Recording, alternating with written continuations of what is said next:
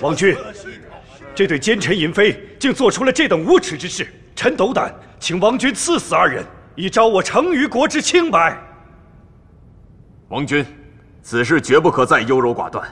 那白小九出身乡野，本就来历不明，现在更是让成于国，让王君被天下人所耻笑，此女定是祸患，留不得呀！是啊，王君。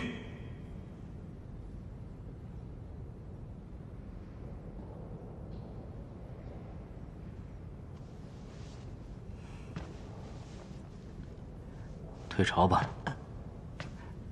退朝。恭送王君。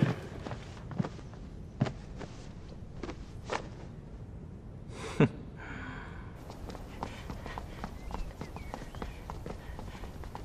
王君，王君，陪本王去个地方。去哪儿啊？本王要去见他，问个清楚。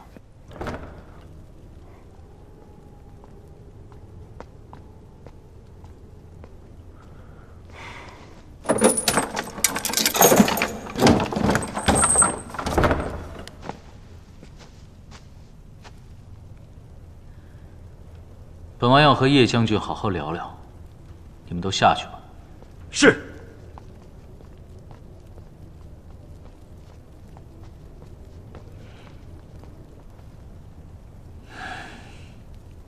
坐吧。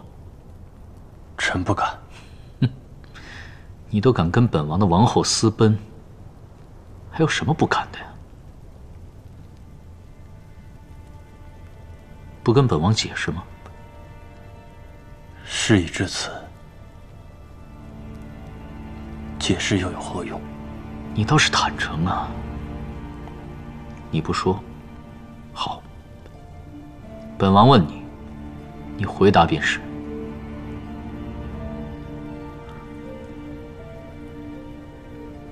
你和他什么时候开始的？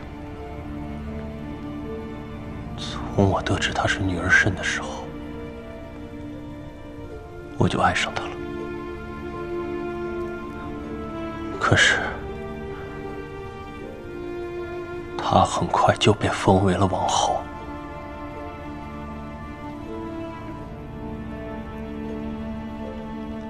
那她对你呢？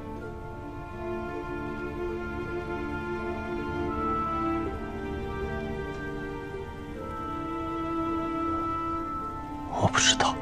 你不知道？小九只和我说过，他愿寄情山水，不愿待在深宫。他是我带进宫的，所以你就在他被封为王后的前一天，把他带出宫。叶青提，你是故意在给本王、给整个成于国难堪吗？青提此次铸下大错，罪该万死。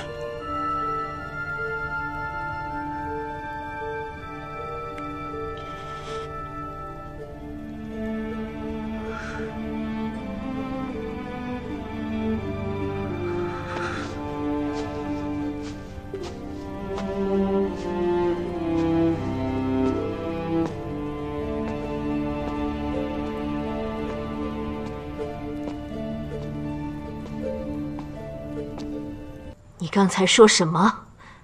再说一遍。儿臣奏请母后，饶小九不死。他背叛了你，你还要保他？你是不是疯了？我且问你，这二人你打算如何处置？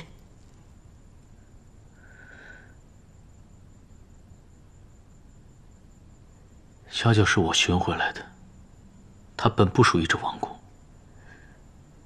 就褫夺封号，贬为庶民，让他回到民间吧。那叶青提呢？你也不打算杀了吧？